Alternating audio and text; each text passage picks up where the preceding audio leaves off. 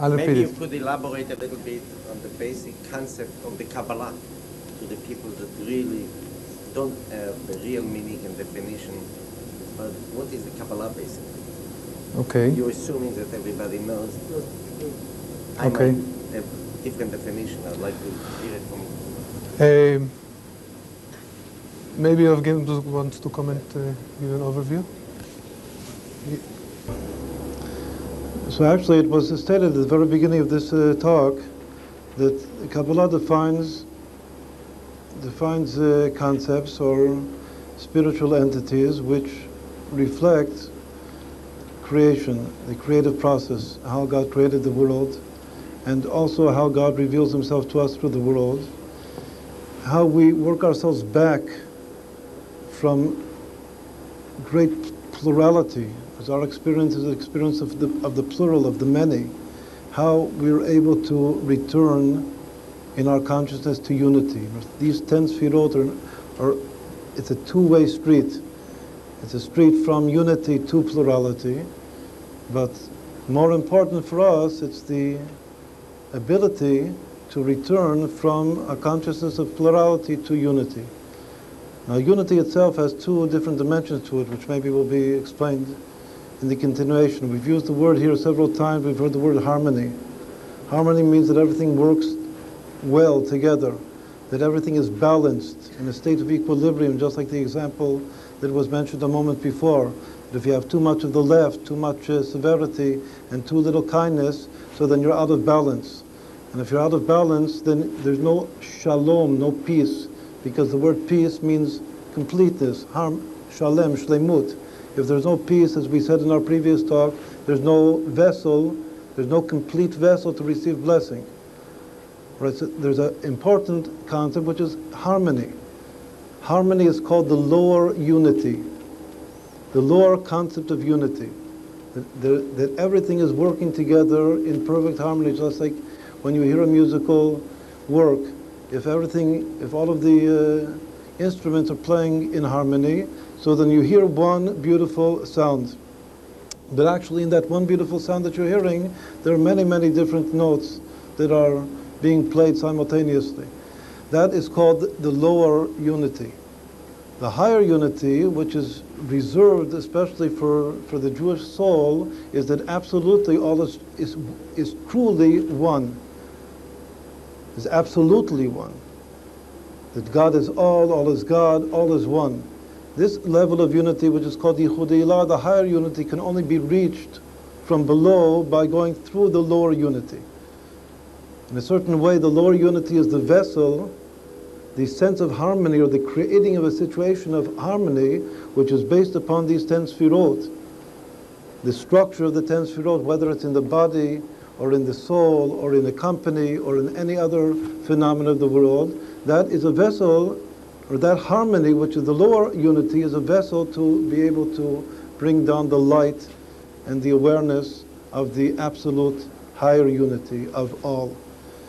Now, just one more remark to give a little bit of insight on what we just heard, this talk.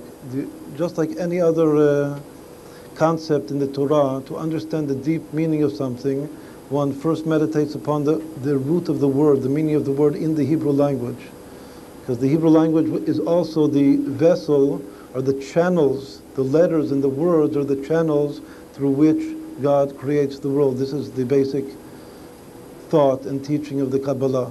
So if we take this very word itself, Kabbalah, and meditate upon the word, it's the simple meaning that we all, whoever knows a little bit of Hebrew, will say is that it means to receive, that it's a wisdom that is received generation from generation, from mipeh lepeh, from mouth to mouth. But the original meaning, the first meaning in the Tanakh, in the Bible, of this root kabel, the kabel, as actually we find in this week's Torah portion of Trumah, is the expression makbilot halulaot, that makbil in Hebrew means parallel, or in direct one-to-one correspondence. Meaning, and this is what we're taught, that the teaching of the Kabbalah, as we mentioned at the beginning of our first talk, that everything depends upon upon rectification of thought processes is to be able to recognize in reality the proper correspondences of different sets. Because if I have a set here of say 5 objects, and another set which at first appearance, B'ashkafa Rishona, has no relationship whatsoever to the first set, but it also just happens, as it were, to possess 5 elements. So there must be, what Kabbalah says, is that I must be able to line them up. It's like what's called American testing. I must be able to have that wisdom, this is called the wisdom of Kabbalah, to draw the lines from one set to the other set to see that there is a one-to-one correspondence.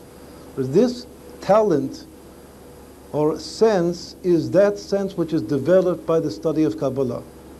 Now, whenever, in order to develop this ability to see one-to-one correspondence between sets of identical numbers of elements, one has to have basic frames of reference. So the Kabbalah presents, this is also God-given, the 2 most basic frames of reference are the 4 letters of the divine name, Yud Ke Vav Ke. Is the most basic frame of reference, that those 4 letters correspond to the 4 worlds and to other things that we'll mention in the continuation. And what we've just heard, the structure or the stature, the complete stature of 10 Sfirot.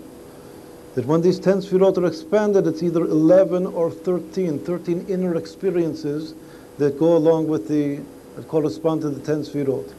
So what this serves as the basic frame of reference, or the basic prism through which all of reality is to be perceived.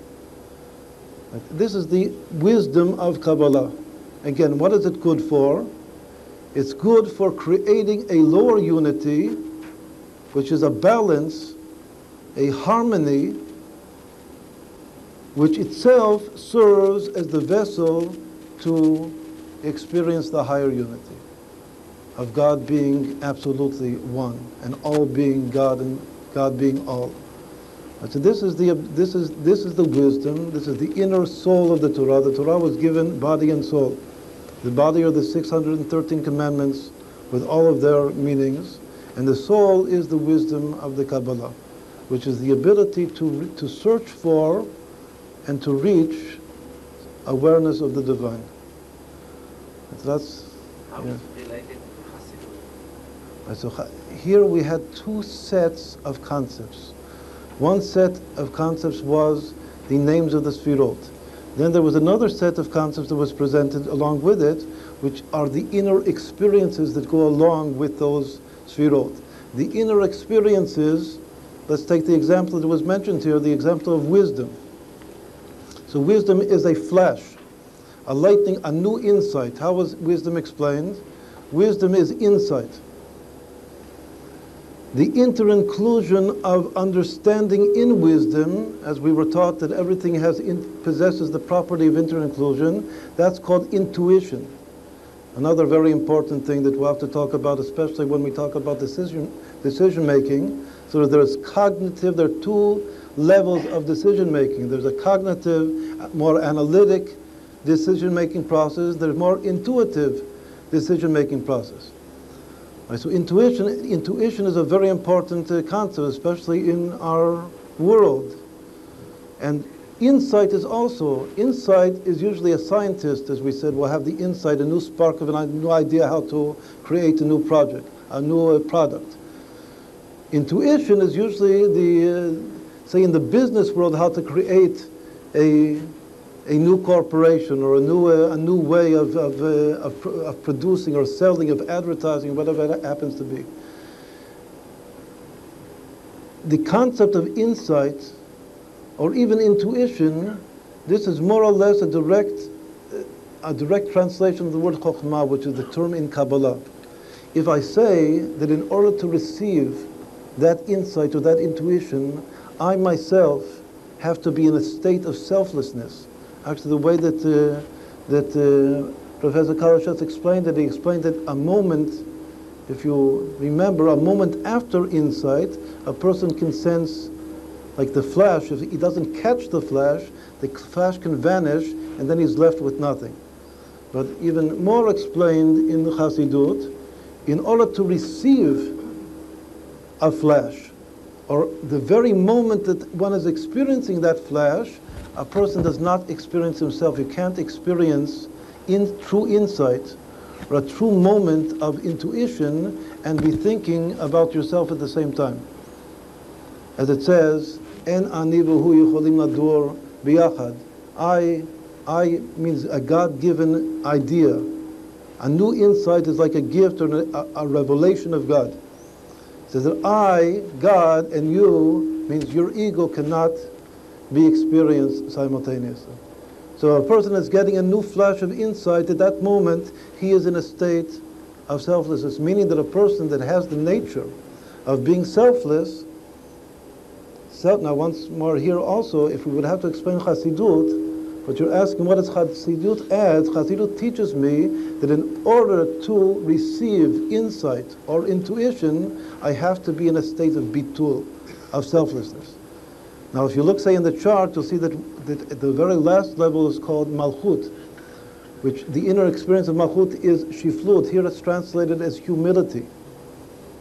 Humility is not selflessness. Selflessness is chokhmah, and humility is here Malchut. So actually there's a very concept of rectifying one's ego. If we would do this properly, this would be maybe the most classic example of what Chassidut emphasizes. It emphasizes actually 4 different levels. From selflessness means just not being there, not experiencing myself at all, or anava, that's called bitul. The next level is called anava, which is usually also, there are not enough English words to translate all of these terms. Anava is also usually translated as humility.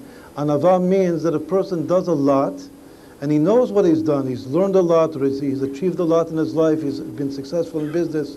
He does, lo machzik tova li'atzmo is the expression in Hebrew. He doesn't take the credit to himself. He gives the credit to who deserves the credit, which is to the Ribono Shel Olam, to God.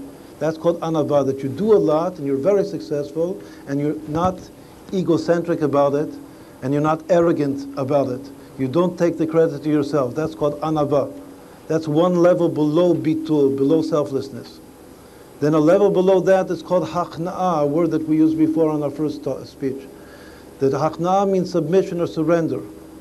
That I know that I have my inclinations, my yitzarim, and I know that God has commanded me such and such. I have to subdue and surrender myself in face of the will of God, of the Almighty. That consciousness of surrender of my own wills and my own passions, which are not God motivated, to do God's will, that is called hachna'ah. Hachna'ah is submission or surrender. Then comes shiflut. Shiflut is what here is attributed to Malchut. The shiflut, actually, the real translation, here we've done humility because the real translation in English can have a negative meaning. The real translation of shiflut is not humility, it's actually lowliness. To feel lowly. What does lowliness mean? Lowliness means that I feel how distant I am from God. I feel myself completely in how far I am from God, and that experience of being far away from God is actually not intended to make me fall into depression or despair, God forbid, but just the opposite, to motivate me to come closer, to do tshuva. That's why it has to do with Malchut. Malchut is David HaMelech. David HaMelech is the pillar of tshuva. Who is about tshuva? A person who first experiences Lord, or always feels how far I am from God, I want to come closer. Once more, this is a classic, this what we just now said in short, is a classic description of a Hasidic meditation, what Hasidus adds to the terminology of Kabbalah. Because it's talking about the inner experience of the human being going through the Sfirot. In other words, Bitul is the inner experience of Chokhmah. Anava, which is not taking the credit for myself, but giving the credit to who is due credit, that goes together with the simcha, with the joy of understanding, it says. Hachna'ah, submission and surrender, That goes together with the tamimut, the sincerity of hod, of thanksgiving. And shiflut, lowliness, is the inner experience of a true rectified kingdom. So once more, this is exactly what was explained. There are sfirot with their psychological meanings, like an insight. And then Chassidut comes and teaches you what is the human experience that belongs to that. So just we take a break after lunch.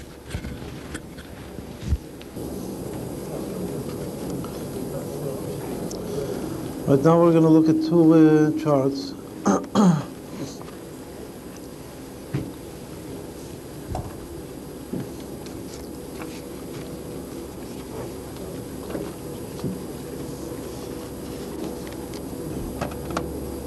We now have in front of us a relatively simple chart that only has 4 levels to it.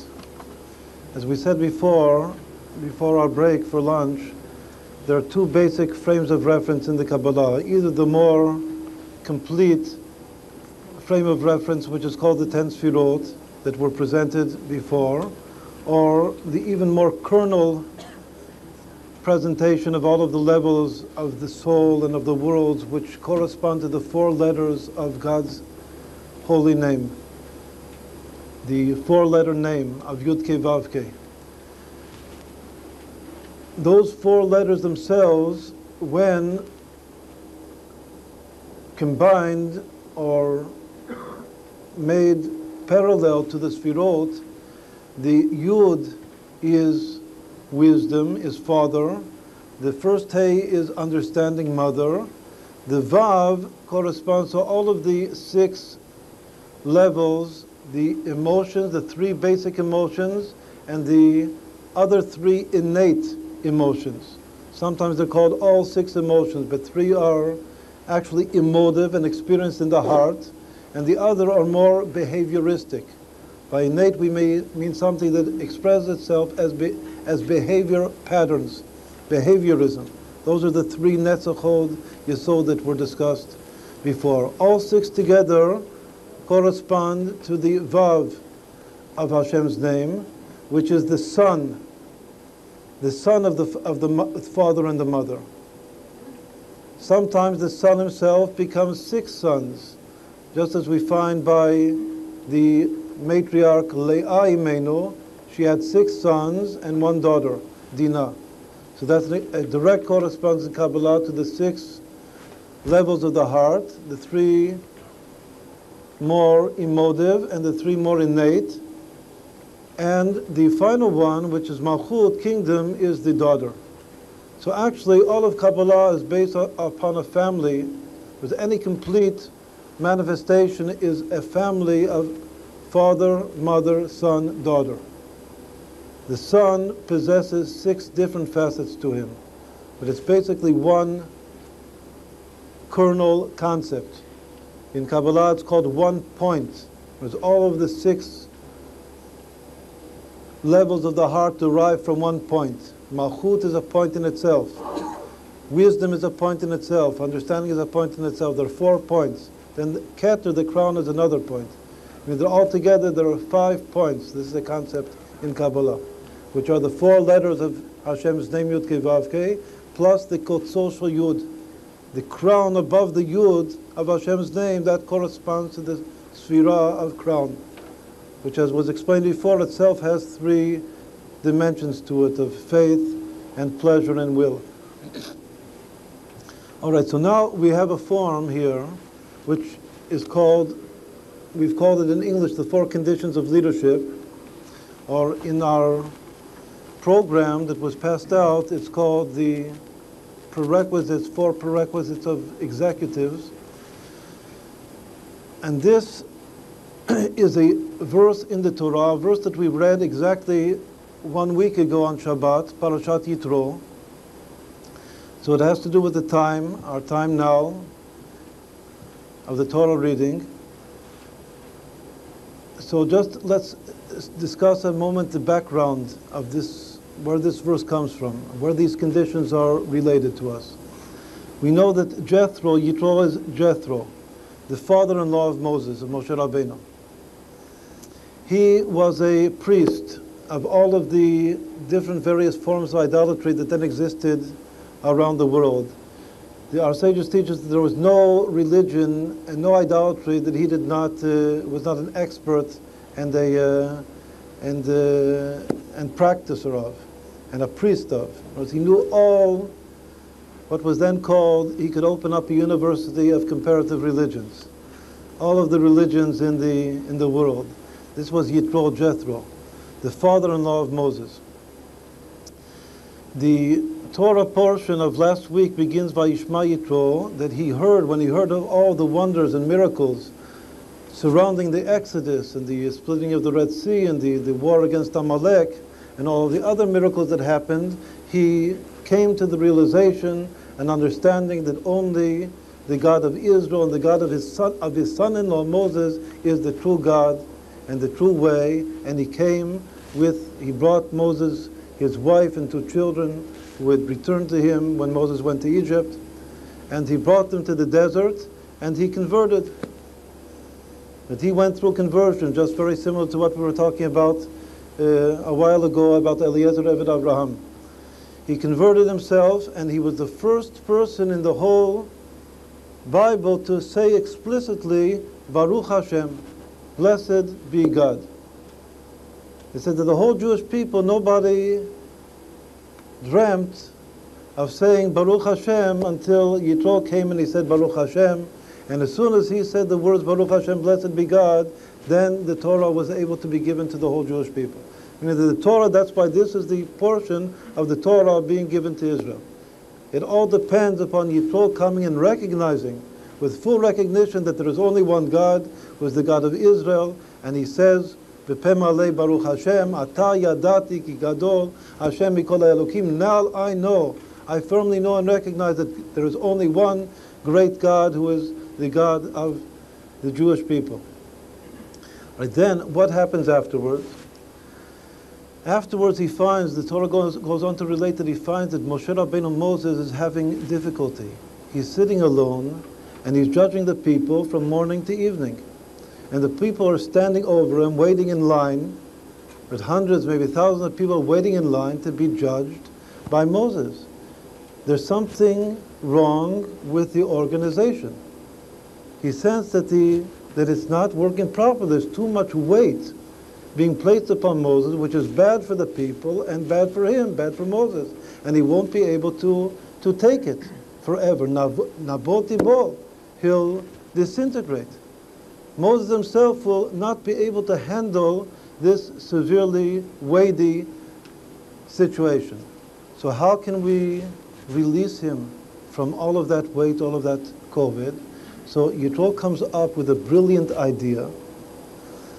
And his brilliant idea is what we are now going to speak of, which is one of the most important topics of today. As all of the topics, I hope that it's clear to everyone that we're only trying to give a small taste of things which would require a long time, many sessions to delve into deeply. Yitro presented an organizational pattern and structure which nowadays in modern economical terminology is called flat hierarchy. The flat hierarchy means is that there's someone on the top, let's call it the pyramid of the organization, but that responsibility is given, full responsibility is given to people, to officers and ministers that are much lower in the pyramidical, hierarchical structure of the organization, that the person in charge, the boss, the manager, he is the source and origin of inspiration. He is the one that makes the basic big decisions. He is the one that converses and relates directly to God and receives the word of God and teaches it to the people. But much of the responsibility is handed down to lower degrees in the hierarchical structure of the organization. And Yitro says that only in this way will it work. Will it work for a great people that in Mirza Hashem, God willing, the people will become greater and greater, means the company, the corporation will become greater and greater and greater, and still the system will remain stable and complete. Now, here Yitro says two different things to Moshe Rabbeinu. Yitro was a very wise man. And this wisdom he got, this is one of the classic, maybe the most important example in the whole Torah, that Chochma Bagoyim Ta'amin. As he came with this wisdom, he expressed it actually after he converted. But obviously it was coming from all of his experience. Ein Chacham Kabbalah Nisayon, all of his experience as a non-Jew, as a priest to Avodah Zarah, to idolatry. Nonetheless, he had all of this wisdom, which is true wisdom. But from him we learn the principle, Chochma Bagoyim Ta'amin, and actually our own Torah is not given to us until Moses listens to him. Vayishma Moshe, first the parasha begins that he, Yitro, heard of the miracles of the Exodus. But after he gave this advice to Moses, to Moshe Rabbeinu, Moshe took his counsel, listened to him, and applied his teachings. Chochma Bagoyim Ta'amin. Now actually we're taught in Kabbalah and Chassidut that Yitro himself, in all of his wisdom, that Moses, the greatest prophet of Israel, received it and listened to him and did what he taught him, he did not fathom how deep and how meaningful were the very words that he expressed. As he certainly understood the wisdom of his system to a certain level, to a certain extent, but how deep it goes, only when Moses heard it from him did Moses pick up, understand how deep is this advice that Yitro, my father-in-law, again, who is reiterating it from his own sources, how deep this advice goes. And that's why he said he listened into the penimut of the advice. He did exactly what he was told to do, what Yitro told him to do. Now, Yitro told him two things. He told him about, again, what nowadays is called flat hierarchy. Another way to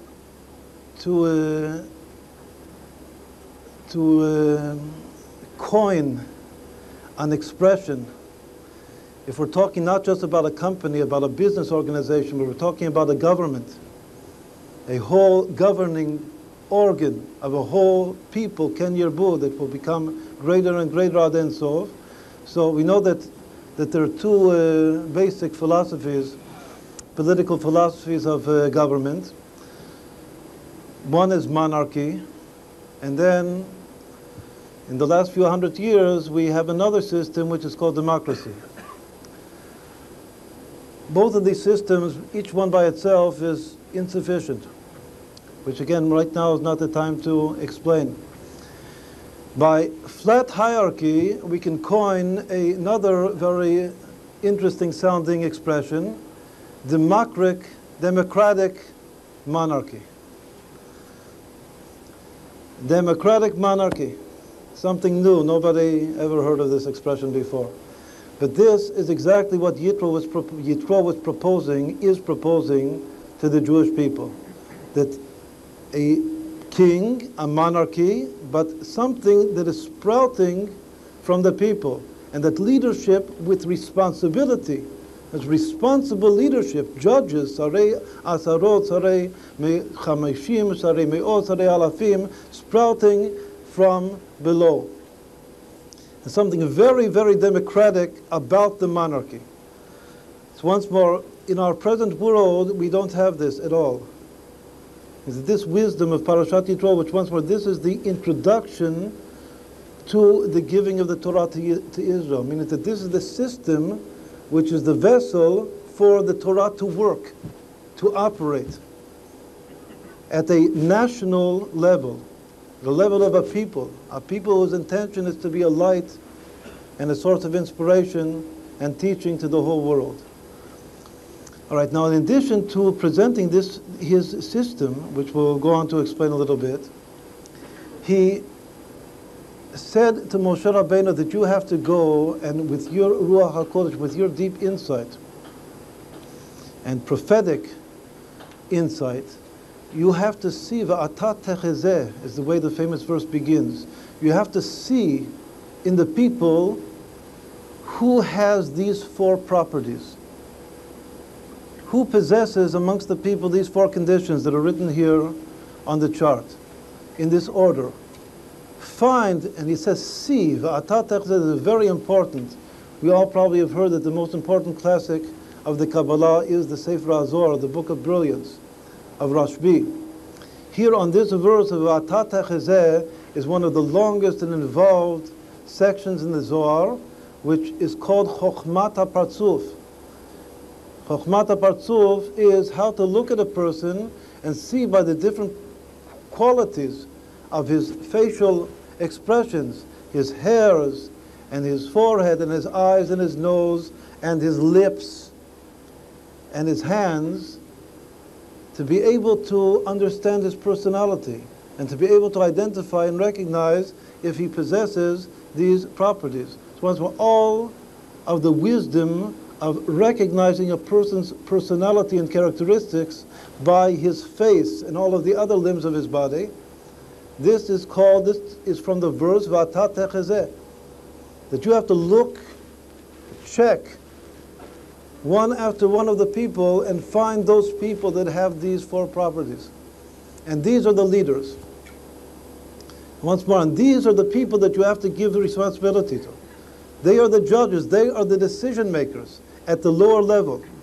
Only when they do not know how to make the decision, then it goes up to a higher level. But once more, this is nowadays what's called flat hierarchy, or what we have now coined a new expression, democratic monarchy.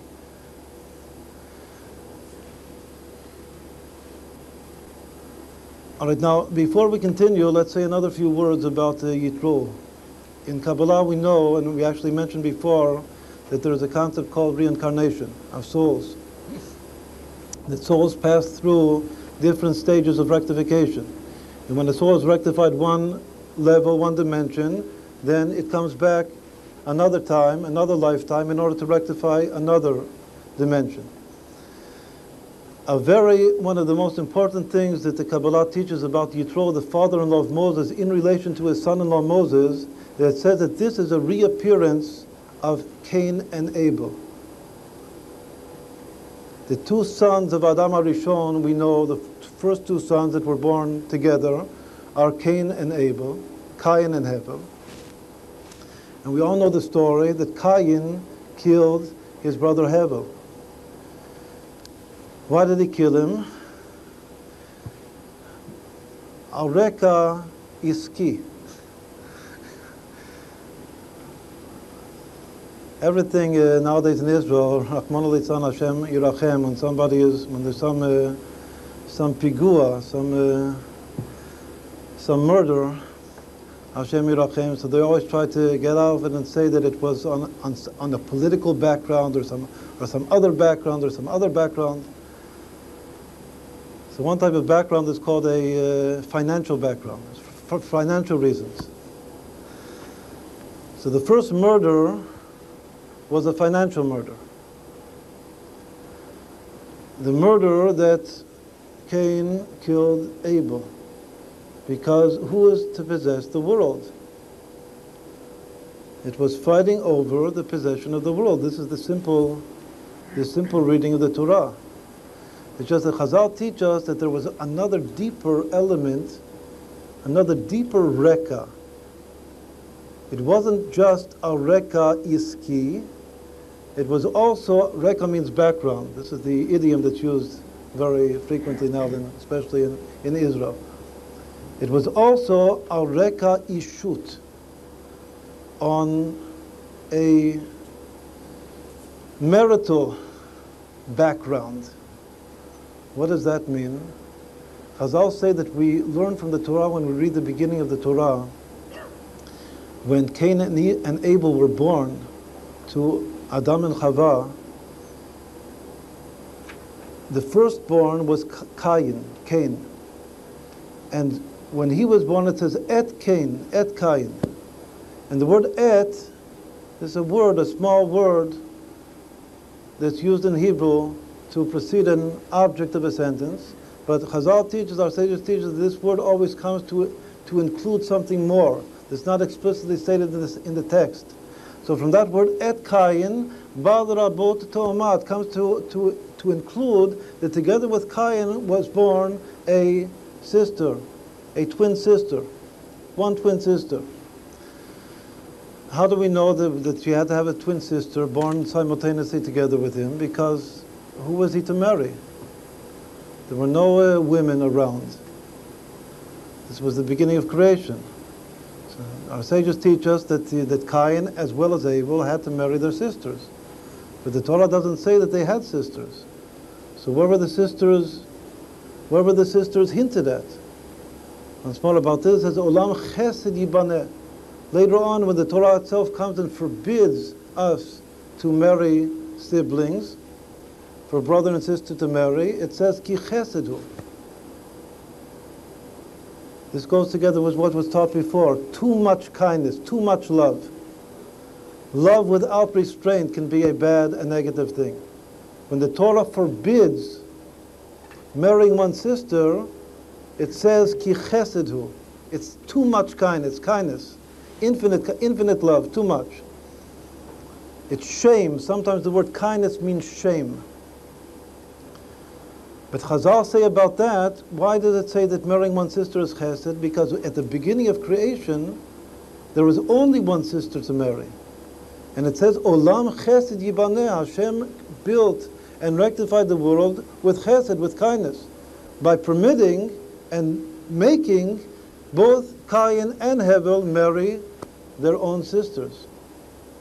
So once more, Cain was born with a twin sister whom he married. When it speaks thereafter, one verse thereafter, of Hevel being born, directly after Cain, it says, Et achiv et Hevel. That word et, which implies a twin sister, is repeated twice. So Chazal say that Hevel was born with two twin sisters. Cain was born with only one twin sister. Hevel was born with two twin sisters, meaning that he had two potential wives to be, whereas Cain only had one. So what evolved from that? Evolved a jealousy trip. That Cain, this is what Chazal say, Cain entered into a jealousy trip, that he was jealous of the fact that his brother Hevel, his younger brother, had two twin sisters, whereas he only had one twin sister. And this was the deeper reka ishut, that he killed his brother in order to marry that extra twin sister. So once more, the simple reason that he killed his brother was financial, possession. And the deeper reason was marital, or jealousy over a woman. How did Yitro rectify? Once more, Moshe Rabbeinu, in Kabbalah, the Arizal says that Moshe Rabbeinu is Hevel, back alive on the scene. And Yitro, his father-in-law, is Cain, back alive. How does now Yitro rectify his killing? In other words, Yitro killed Moshe Rabbeinu in the previous reincarnation, the previous Gilgul. How does he now rectify that? He rectifies that by two things. First of all, he rectifies that by being the father-in-law of Moses and giving back the twin sister, who is now his daughter.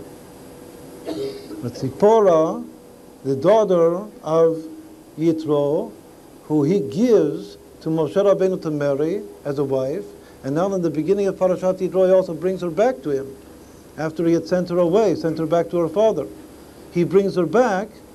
This is his rectification of killing Moshe Rabbeinu in the previous Gilgul as Hevel because of the twin sister, of the extra twin sister, who is Tzipporah. How does he rectify the killing of his brother because of financial reasons? That's by his advice of how to properly construct a financial corporation, or even more than a financial corporation, a whole governing organization. How to properly construct Hilchot Dinim, because what it says another thing, that when he went and he killed his brother, he lost faith totally in din, let din velet dayan, is the expression in Chazal. He said that there is no judgment and there's no judge. And his tikkun, his rectification of that, was to give the proper system of judgment to the Jewish people. All right, so this is just once more background, getting into who Yitro is. So Yitro was, in his first Gilgul, he was Kayin. What does that word Kayin mean? Where does it come from, Kayin? How do I know that he has to do with business, Kayin? Because Kayin, when he was born, why was he given this name Kayin? Chava, Eve herself said, Kaniti Ishet Hashem. Kayin means kinyan, means possession, means purchasing. Once more, Yitro is his soul. The name reflects the root of his soul. His soul means to buy, to purchase. Means he has to do with business. What else does that word Kayin mean? It says that Kayin also means kin'ah. Kin'ah is jealousy. Meaning that the most destructive force in an organization that has to do with kinyan, that has to do with buying and selling and purchasing, which is all called kinyan, what destroys an organization? Kin'ah, jealousy between different elements within the organization. Chazal actually say in Pirkei Avot that there are three things that destroy a person, and the idiom in our sages is take him out of the world, means destroy him from reality, which are kinat, ta'ava, and kavod, jealousy and lust, passions and honor, or seeking kavod, seeking a lot of honor, that people should give me honor. These are the three things which destroy rectified systems and situations. So actually we're taught that one is inside the other. The most outer expression of negativity is jealousy. A little bit deeper, but within jealousy, is passion. And even deeper than that is this lust, passion itself for honor. Kavod. We're taught that jealousy itself is the negativity of all of the innate powers of the soul. What we learned about before, the mutabash nefesh, the netzach hod yesod. The innate powers are the victory and the thanksgiving and the foundation that we learned about before. The negative force that operates at that level, what does it mean innate? Innate means that it's a characteristic which is from the womb, which is already acquired and present to a certain extent in the womb, before birth. That's what it means in the innate powers of Nehi, Netzach Hod Yesod. Means the most innate negativity is jealousy. Then, when the newborn begins to nurse, which is called Yenikah, from that moment on, the jealousy itself matures to passion. This passion is the negative force at the level of the emotive, the three emotive powers, which is called murgash. Then when the person even becomes more mature, that very same negativity matures into a drive for kavod, for honor. Once more, it all begins innately as jealousy, and then becomes passion, and then becomes kavod.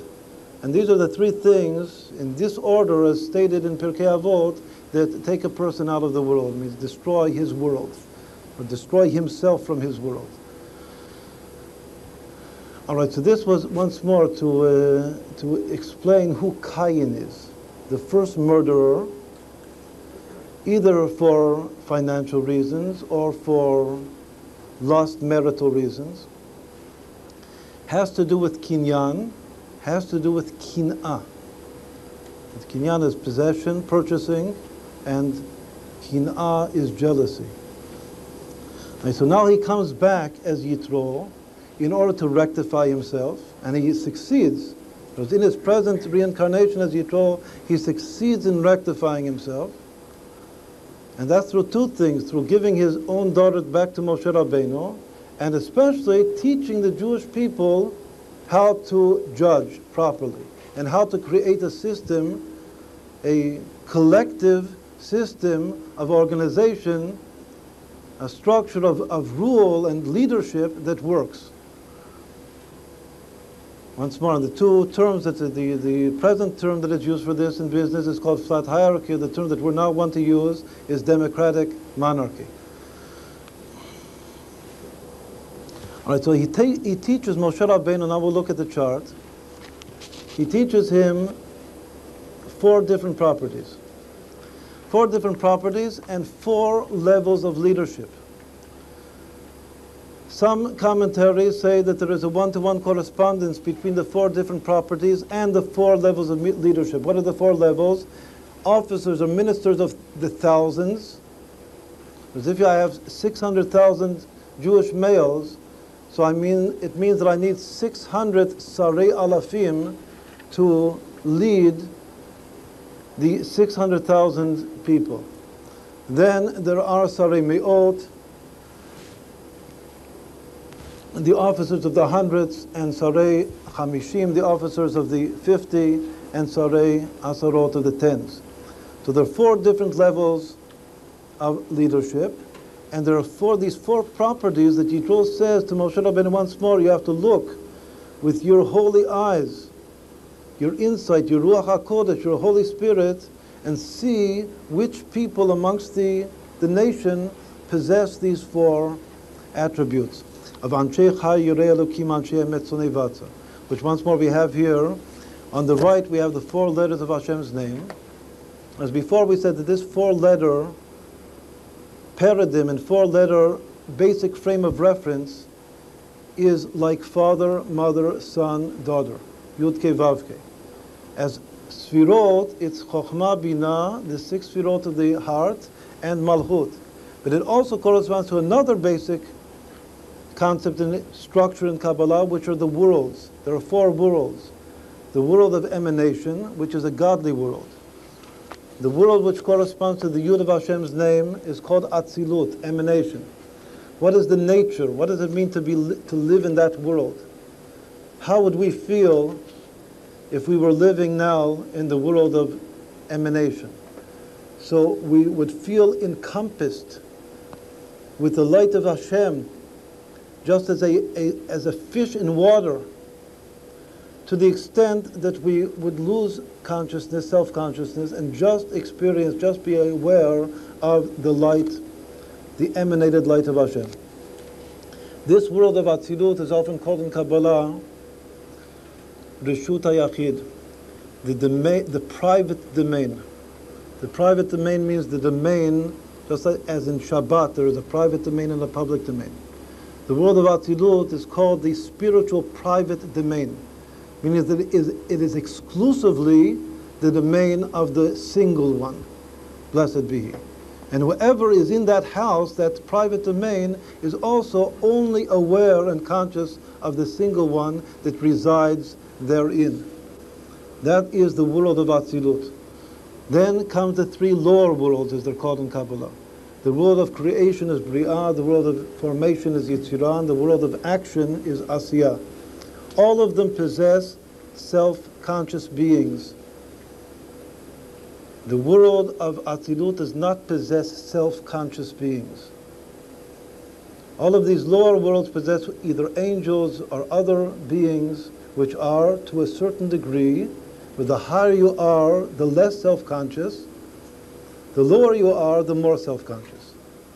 So basically, the flow of worlds is relative, is a meter, a measure of relative levels of self-consciousness.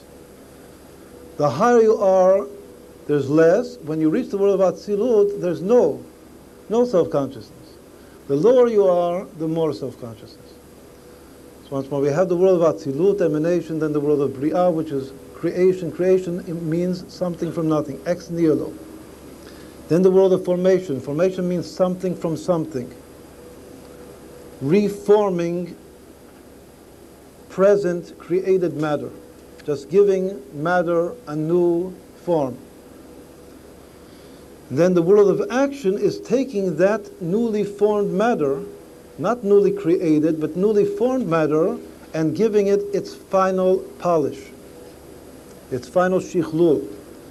Once more, the creation means to create something from nothing. To create matter. It a little bit resembles the total economic flow that was discussed before. It's not exactly, but there's a resemblance. Something from nothing is creation. Giving that yet unformed matter form, general form, is formation. That's the next world. Giving that general form particular polish and the final touches, that's Asiyah. That's the world of Asiyah.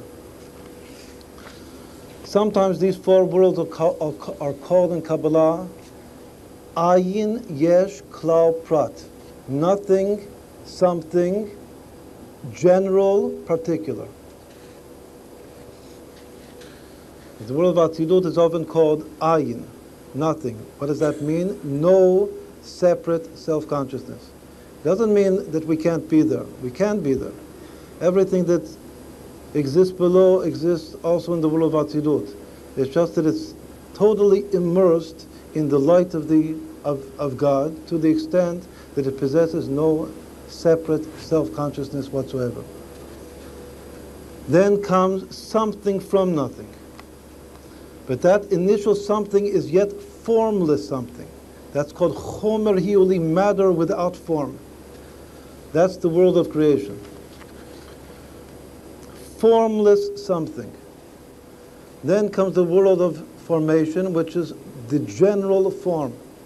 A general form is like in philosophy, you talk of forms. Like the form can be a species. As if you have the species of lions, so the lion as a species, that is the lion that exists in the world of formation. In the world of formation, you have one general lion. When you come down into the world of action, you have a multitude of lions, each one with its own fine touches to it, with its own particular personality to it.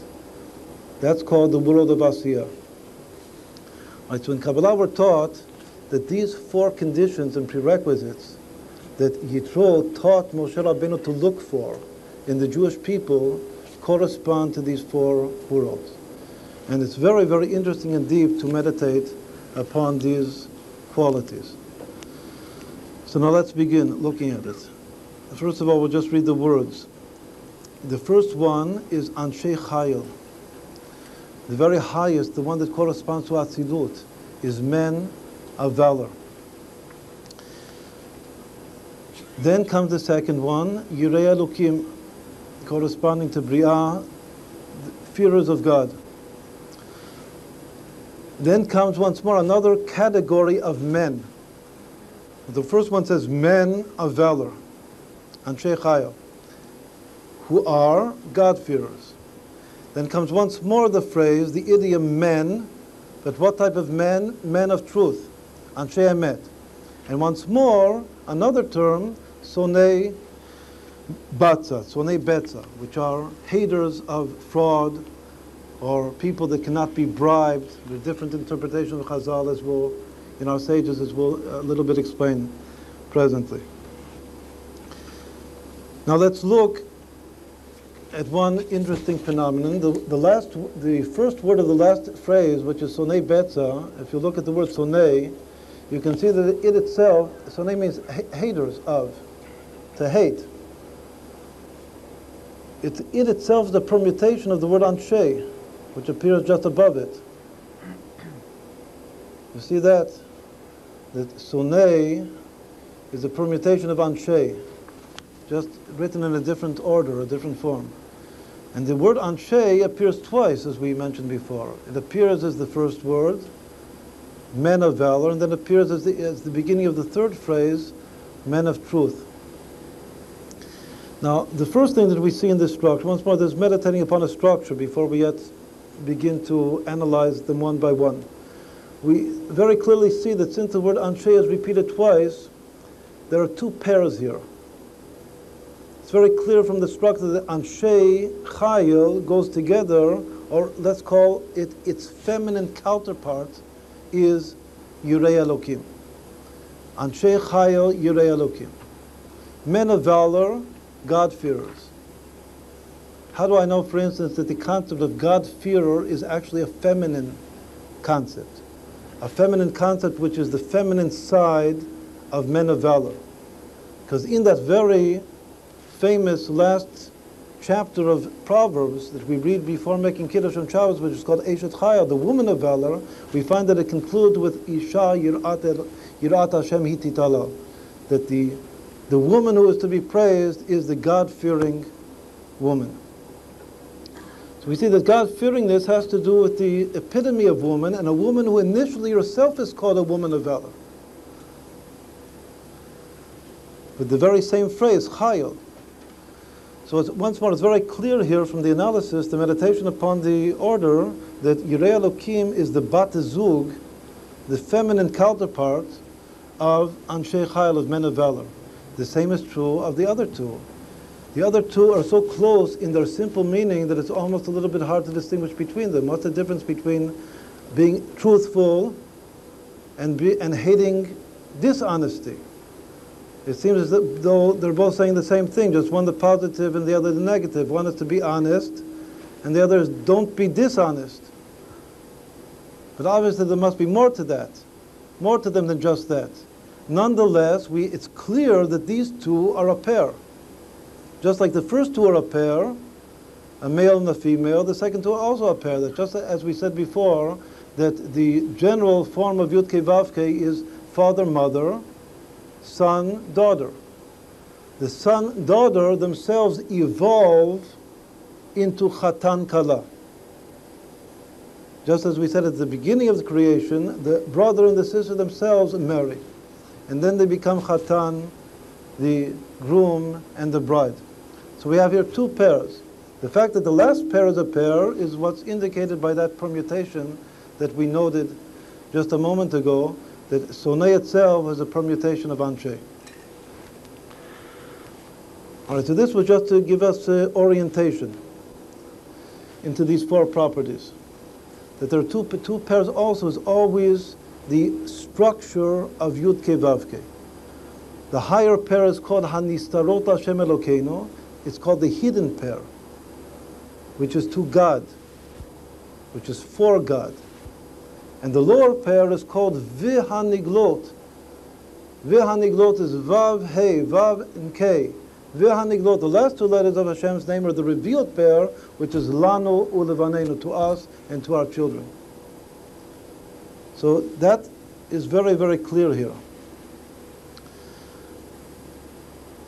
All right, now let's try to begin discussing them one by one. Anshe Chayil, men of valor. And again, here the important point is that these men of valor correspond to a state of, just like wisdom, we call it selflessness, so the world of Atzidut is totally in a state of non-separateness, no self-consciousness. So why are the men of valor, why do they merit hell? In virtue of what do they merit to be in the world of Atzidut? Now, one more important point. These four characteristics were the instruction of Yitro to Moshe. Look for these four properties. And on the basis of these four properties, appoint the ministers of the people. How does the Torah say? Before we mentioned that Moshe Rabbeinu listened to his father-in-law and did just what he said to do. But how does the Torah relate to us who he picked? So it says in the continuation of the chapter, Vayuchar Moshe Mikol Yisrael Anshe Chayil. It says that Moshe Rabbeinu went on to choose, to select amongst all of the Jewish people Anshe Chayil. And it doesn't mention any one of the other three characteristics. So once more, Yitro said you have to look for these four different characteristics. But then when Moshe Rabbeinu listened to him and did what he said, it doesn't mention the last three characteristics. It just says Anshe Chayil.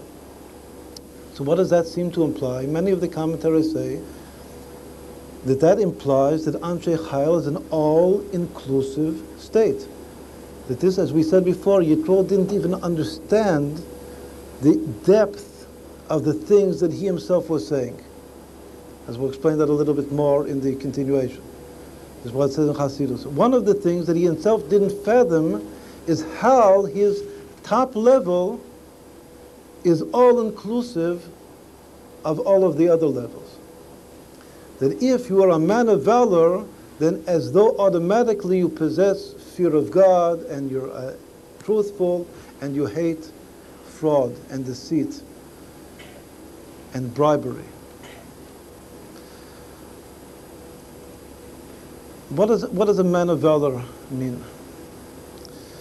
According to Rashi, who is the most classic of the commentaries on the Bible, so Rashi says a very interesting thing, which is just a direct continuation of our first talk here today, that to be a man of valor, you have to be rich.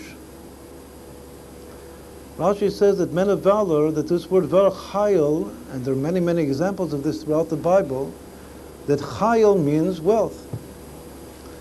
So Anshe Chayil are Ashirim. And then Rashi goes on to say something that we would have imagined to belong to the last category. The last category, which is haters of fraud, seems to imply also a person who's not going to be bribed. So Rashi says that characteristic, that property about the very first highest level.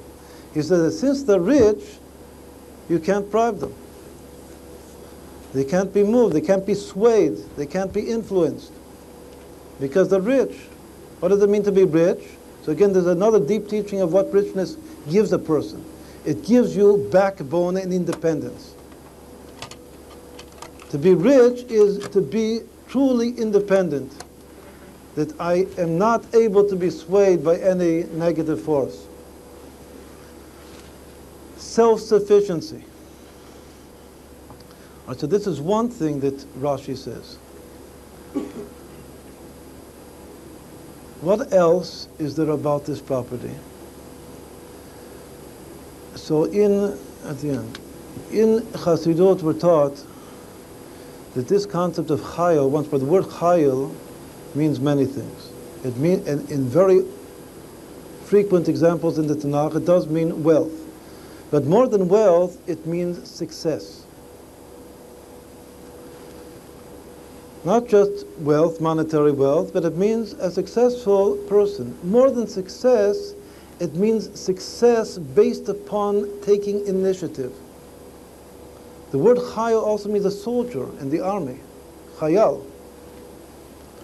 A person that has a lot of drive and that has a lot of mesirut nefesh, of dedication. He's even willing to give up his life for that in which he believes.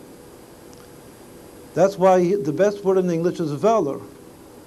The valor certainly seems to correspond to a soldier, but a devoted soldier that's willing to give, to devote and dedicate himself and sacrifice himself, even for what he believes in. There are two basic types of individuals in their innate self-security. One of the innate properties, which is netzach, is called, as we heard before, is called confidence. Confidence is a sense of security. Security, a person that feels sure and secure about himself in life in this world, it can be in one of two ways. It can either be active or passive. Passive security means that I trust in God that everything will be okay. Yeh beseder. everything will work out. That's very good. Everybody should have that sense that yeh beseder, yeh tov, things will get brighter, will get better. Tracht gut wird sein gut is the expression in Yiddish. Think positively, things will become positive as you think them to be. That concept of tracht gut wird sein gut, think positively, positive thinking, that's also a very big thing nowadays, positive thinking, that's called passive security. Bitachon savil. That's not men of valor, it's not even a woman of valor. It's a very positive thing. Everybody should have it. But that belongs actually to the second category of Yirei Elokim. But the first category here of Anshei Chayil is security and trust and confidence that promotes and motivates continuous initiative to do things, and there is actually no difference in one's experience between my own power and God-given power. And I'm so at one with the fact that God is giving me power, is flowing into me energy, that my own standing up and taking initiative and ambition, as we know, there are people that are ambitious in life. There are people who are not ambitious. It's a little bit similar to what we said before, that the lowest level of wealth was simply to be satisfied with what you have, without great ambitions. There are people who are ambitious, but all of their ambitions are self-centered, are total self-consciousness.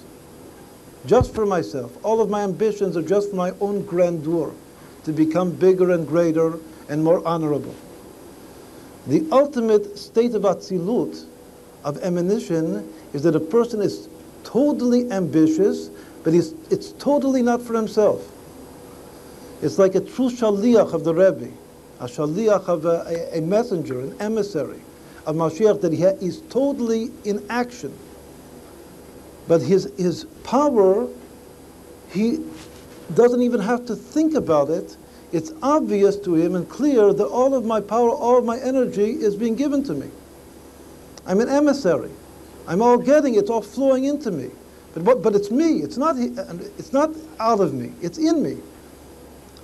But when energy and power is in me and is recognized and experienced as my own confidence in being able to get up and do things and to take initiative and to be ambitious in life, and when there's absolutely no difference between me and where it's coming from, that is the true state of Atzilut. That is true selflessness. It's a very important, famous interpretation of Hasidut of what wisdom means. This is actually the basic point is from the Zohar HaKadosh. That wisdom, the word Chokhmah, is read to be Koach Ma. When you invert the first two letters of Chokhmah, wisdom, it becomes Koach, power, and the second two letters are Ma. Ma is the word that Moshe Rabbeinu uses to express his own bitul, his own selflessness. He says, V'nachnu Ma, we are what? We are nothing. So it says the Koach, the power to be nothing, is Chokhmah. Sometimes it means the power to bear a new idea from nothing is Chokhmah. But in Hasidut, we're also taught that you can read that expression, that Chokhmah, wisdom is selflessness, is insight. You can read that very expression, Koach Ma, as Takifut Habitul. This is the idiom in Hasidut. The power and strength of nothingness. Means that, once more, what is it trying to say is that nothingness in Jewish thought, and this is maybe one of the basic distinctions between Jewish thought and philosophy and non-Jewish thought, is that bitul, which is nothingness, does not make you nothing, which means does not just take you out of the scene and put yourself into a total state of passivity. Just the very direct antithesis of that. That the true sense of nothingness is being so active that and so much energy flowing through you and being expressed by you that it's without a thought, without necessitating one eye wink of a thought, it's obvious that there's absolutely no difference between my power and God's power. And that's called the Jewish, the ultimate Jewish state of Bitul, which once more is the general state of the world of Atzilut, which all of the world of Atzilut is identified with Chokhmah, but it's here the Netzach of Chokhmah, the Netzach of Atzilut. That is the property here of Anshei Chayil. I would like to keep the question, if you don't mind, otherwise we'll just start with questions and answers. So if you allow us to finish, then we'll be able to take questions. All right, another thing about Anshei Chayil, to say it in a slightly different angle, but it's related, is that Anshei Chayil are people with unlimited talents. Talented individuals. One of the ways of explaining just in simple English words these four concepts are that Anshei Chayil means talent, just innate talent, and that is property number one, as we'll explain. Yirei Elokim means being conscientious, a very exacting, particular, conscientious person about his work, about his function, his task in the company. You say that you have a worker who is so conscientious that he deserves a raise. He deserves to be put up in the company, to be made in control of many other workers, due to his conscientiousness. That conscientiousness of the person, that he's good and exacting, and he cares that things are done right, and he's very fearful lest things be done wrong in the company. That is the second prerequisite. That's called Yirei Elokim. The third prerequisite, Anshei Emet, as we said before, what is the difference between truth and hating fraud? So one of the ways that it's explained is that a truthful person is that he's truthful in his word. His word goes. Or this is actually an expression from Chazal themselves, and Rashi also uses this in his literal commentary of the text. He says that Anshei Emet are Ba'alei Haftachan Bitachon, people that you can rely upon, reliability. I can rely upon him. It doesn't mean conscientiousness, but if he says something, I can rely and take his word that he's going to do what he says he's going to do. So once more, the simplest English word for the Anshei Emet, which here all of the translations that we've given on the chart are just the literal translations of the words. But the property, once more, in the simplest English word for Anshei Emet is reliability. And the next word for the Sonei Beta is really honesty. You can be reliable and you need not necessarily be honest in your dealings. Maybe you can be bribed. But whatever you'll say, if you say to the briber that you'll do such and such, you'll really do it. But you'll keep to your word. A person can be truthful in his word and can be not a great total hater of bribery, of fraud.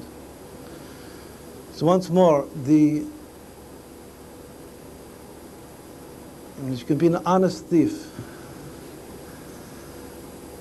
So what are these four concepts? Once more, in the simplest English terminology, they are talent, conscientiousness, reliability, and honesty.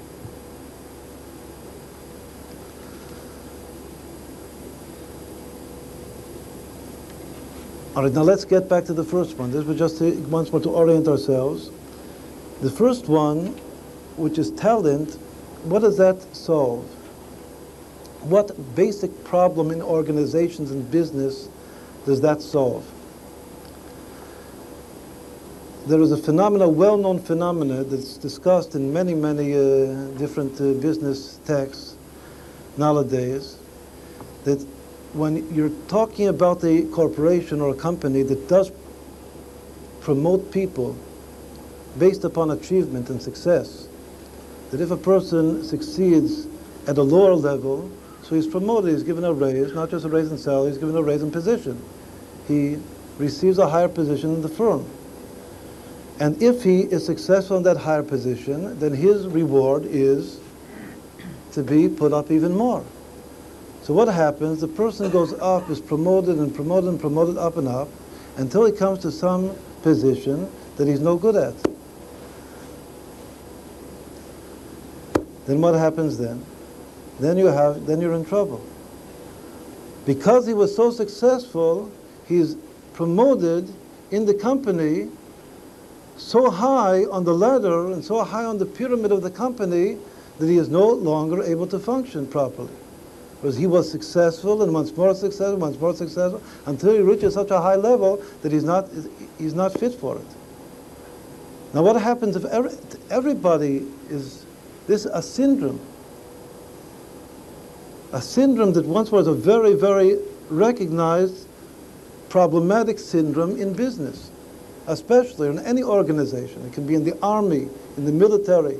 In any organization, this is one of the basic problematic syndromes, that people are lifted up and up and up based upon success until they reach a state where they're no longer successful. Then you have problems. You can't put them down. You can't put them back into a position that is fitting for him. So what is the solution to the problem?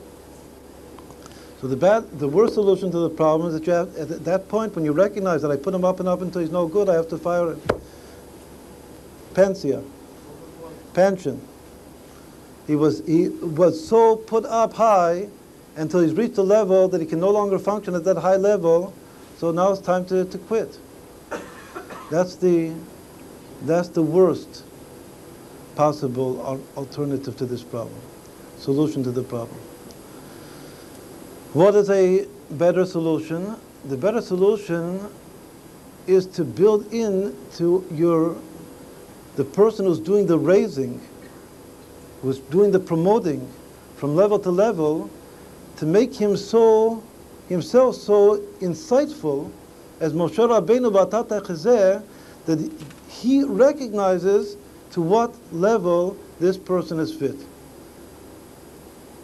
And then he puts him into the best possible position which is fitting for him, which he's qualified to, and he does not make the mistake, lechatchila initially, of putting him into a position which is no good for which he is going to prove to just create a negative reaction.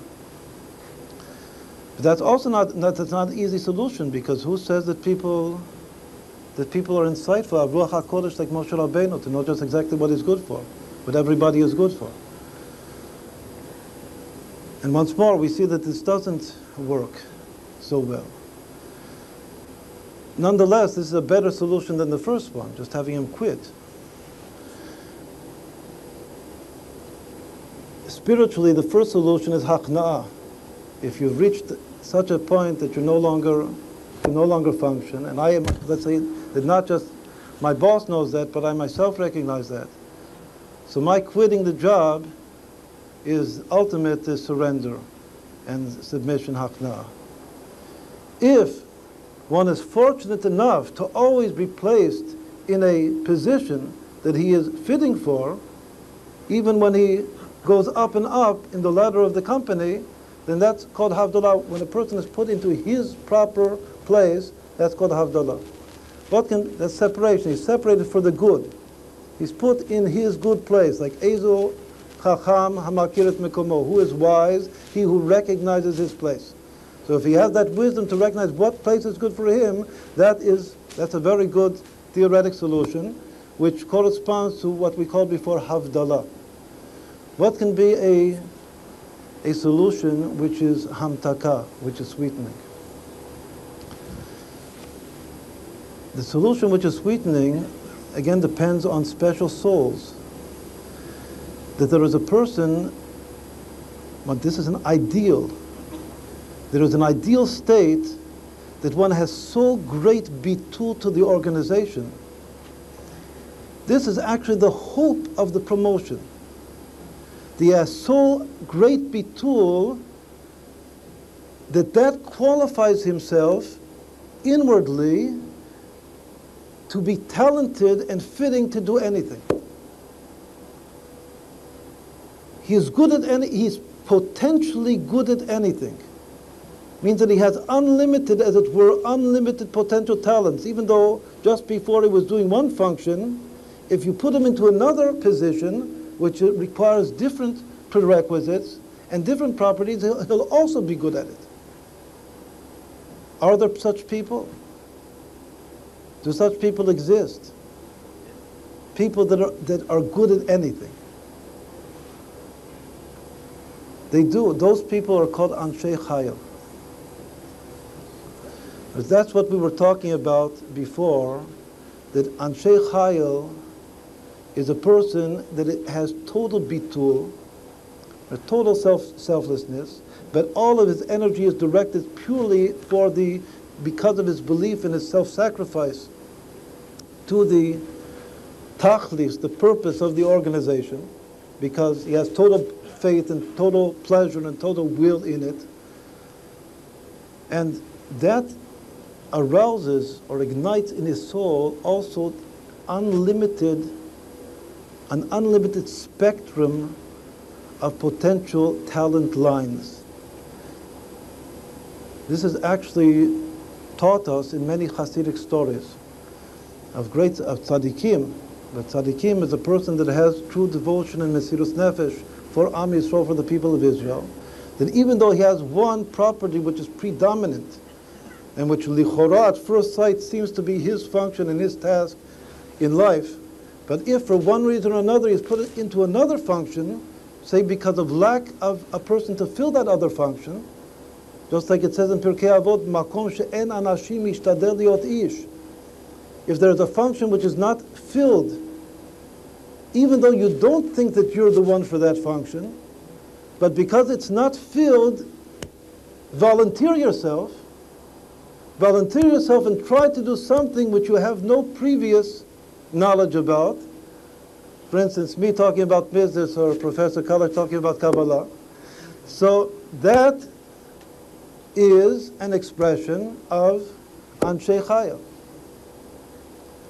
which is makom she'en anashim hishtadel liot ish. Once more, so what does that mean? That means pure talent which derives from true bitul. That is the level of Anshei Chayil. Then comes, so once more, what does this mean? It means that really if you have found such individual Anshei Chayil, so you really don't need anything else. That's why Moshe Rabbeinu, when he found these true Anshei Chayil, he stopped at that. And he said, he himself surely said, Baruch Hashem, that I found Anshei Chayil to fill all of the positions. That if I found Anshei Chayil to fill all of the positions, it means that potentially these people can rise in the organization to the highest point, without limit. They can go up and up and up from Sarei, Asarot, from the ministers of the tens to the 50s to the hundreds to the thousands. Right now, to make it a little bit short, let's say Yirei Elokim, that was clear, that to be a God-fearer means that you're concerned. It's like the expression is Yirat Chet. You're afraid of making a mistake. You're super conscientious. That's Yirat Elokim. That you're super devoted Now this also is bitul. Why is a person super devoted? Also because he has bitul to the organization. What is the difference between the bitul of Anshei Chayil versus the bitul of Yirei Elokim? Anshei Chayil are the selfless ones. The ones whose bitul is expressed as power, as takifuta bitul. The Yirei Elokim are those that possess what is called bitul hayesh, that he has a certain degree of self-consciousness. He's always afraid of that causing him to stray away from the 100% straight path. That's called Yirei Elokim, that is a God-fearer. He doesn't want to be led astray. He knows, he experienced that I have a certain degree of self-consciousness. I want always to be mevatel that self-consciousness, to nullify that self-consciousness, and keeping myself on bearings, on exact, direct bearings, to do the right thing, not to do the wrong thing. That's Yirei Elokim. Now what's more, that has to do with the world of Bria, because what is the world of Bria? A freshly created something that still has some memory of nothing. In the world of formation, there's no longer a memory of nothing, of being nothing. The world of creation is once more a freshly created something out of nothing that has some memory of nothing and would like to return to that state of nothing. That's why the world of Bria is called the world of return consciousness. In Kabbalah, the world of Bria, of creation, is the consciousness of the will to return back into the nothing. Because once more, it's a freshly created, yet formless something. As soon as the something receives a levush, a clothing, a form, it loses its memory of nothing. What does that mean, a clothing, a form? It means a self-image. So once more, what is the world of Bria? Another way to say it, the world of Bria is self, a certain minimal degree of self-consciousness, but yet without self-image. When there is already self-image, then one has forgotten being nothing. But when there is just a certain degree of self, one still senses as some awareness of that primordial state of nothing, and one wishes to return to that state. And that level of bitul, which is called bitul hayesh, that is Yirei Elokim, the second prerequisite here. And once more, all of these things can be found in a very practical sense, even though we're talking about high madrigot, high levels. But it can be very, very practical. As we said before, if you have a conscientious worker, that is Yirei Elokim. If you have a talented worker with initiative, that is Anshei Chayil. And obviously those Anshei Chayil, they're the top, they're your top managers. And the second degree managers in the corporation are the conscientious people. The third degree managers are these Anshei Emet now. The truth will be, what does it mean? So we said before, the truth here, this way it's explained by Rashi, means the reliable people. The people whose word is a word.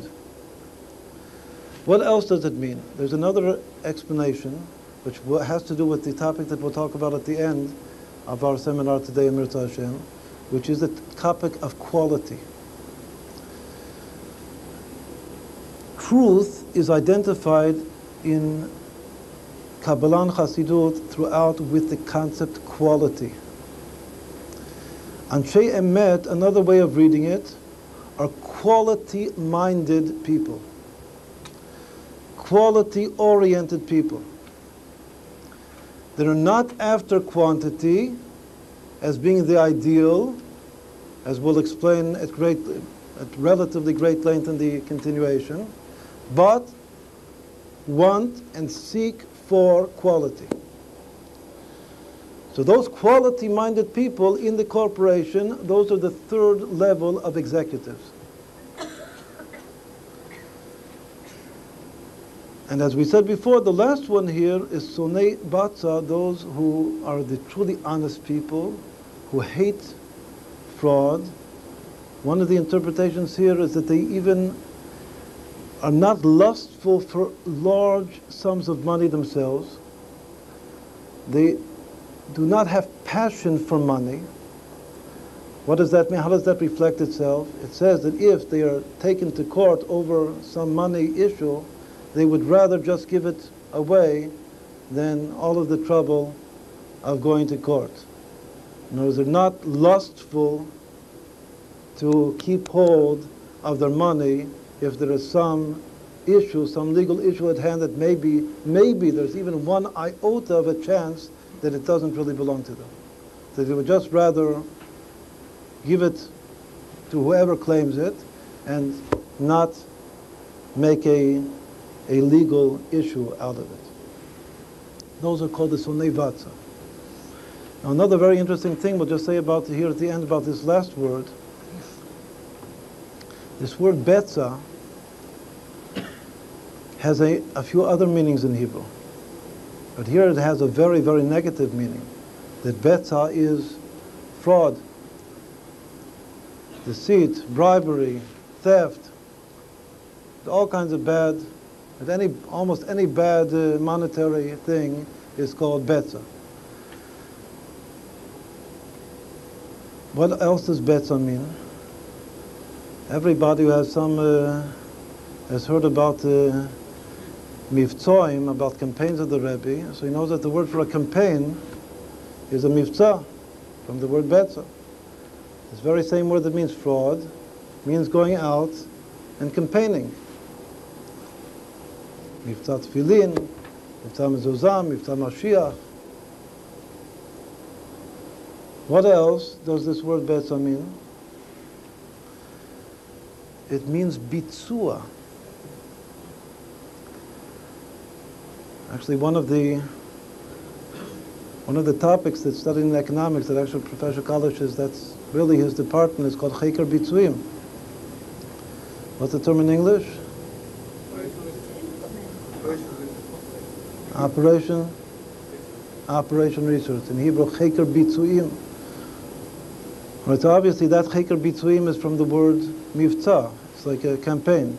But the word Bitzua in the Torah and the Talmud has another implication to it. It means making a compromise. To compromise between two rival parties is called Bitzua. Because bitzua, this is explained at the beginning of Masechet Sanhedrin, is a synonym for pshara.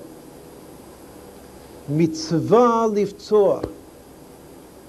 When you can make a compromise that is mitkabel al dat shneha ba'alei adin, a compromise which is acceptable by the two rivals, that is preferable than cutting the law in accordance with the letter of the law. That's called a mivtza. The idiom for that is mivtza livtzoa.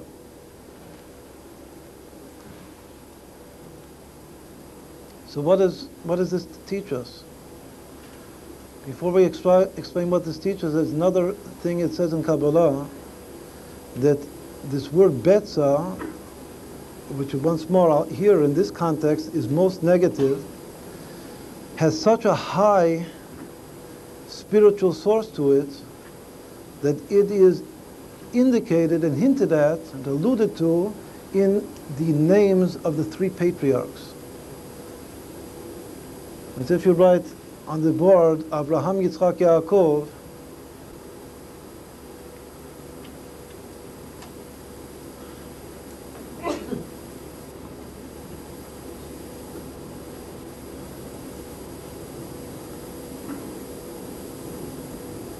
so if you look at the second letter of each one in that order,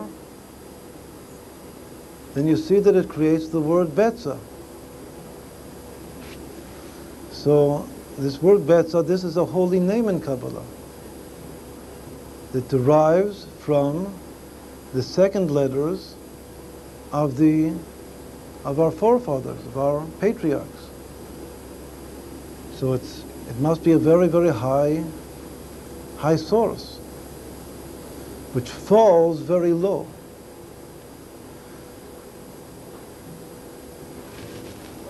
So let's just say in short that the way to overcome, at the very simplest level, the way to overcome all of the negativity of fraud and theft and bribery, v'chula, etc., which is to attain honesty, is by becoming devoted to the campaigns or the cheker bitzuim, the mivtzaim of our patriarchs, to become an emissary of our patriarchs, to do the mivtzaim. What are the three mivtzaim of our patriarchs? Torah, Avodah, Gemilut Chasadim, the three pillars that the world stands on. Yaakov Avinu is the pillar of Torah, and Yitzchak Avinu is the pillar of Avodah. Of Torah, we all know what Torah means. Is learning Torah. Avodah means service of Hashem, which in the time of the temple means sacrifice. Nowadays it means prayer, praying to God. And Abraham is Gemilut Chasadim, which means doing acts of kindness. So this is all that in the world of action. That the way to overcome Betza, if you really hate Betza, the way to overcome it is to do these three mivtzaim, mivtza of Torah, and the mivtza of Avodah, and the mivtza of Gemilut Chasadim, and also that allows you to reach a level ultimately which is higher even than the letter of the law. So what does this mean as far as Anshe Emet? That there's something in the Sonei Betza, that its tikkun, its ultimate tikkun, is to reach a level that you can use that power of the exception to the rule being higher than the rule itself. That sometimes you can create a situation in reality, which once more is a very important property, that since reality has its innate problematics to it, and it does not always reflect, at least at first sight, the letter of the law, a person has to know how to create Torah-founded compromises. Without chas v'shalom compromising the Torah, as the Rabbi always used to say. But to compromise factors, rival factors in the physical world. What's more, the physical world is that world which has the most rivals to it. In the higher world, you don't have rivals. Rivals and fighting is what goes on in this lower world. And here you have to have the special property. These are the Sarei Asarot, the ministers of the tens, the lowest ministers. That you have to have this special property of knowing how to work out actual situations, like in the plant problems. That has to do with Betza, with Cheker Bitzuim, and with the three Mivtzaim of the three patriarchs, Torah, Avodah, Gemilut Chasadim. So with this, we'll conclude this session of the four conditions of leadership that Yitro taught Moshe Rabbeinu, and Moshe Rabbeinu understood even deeper than Yitro fathomed.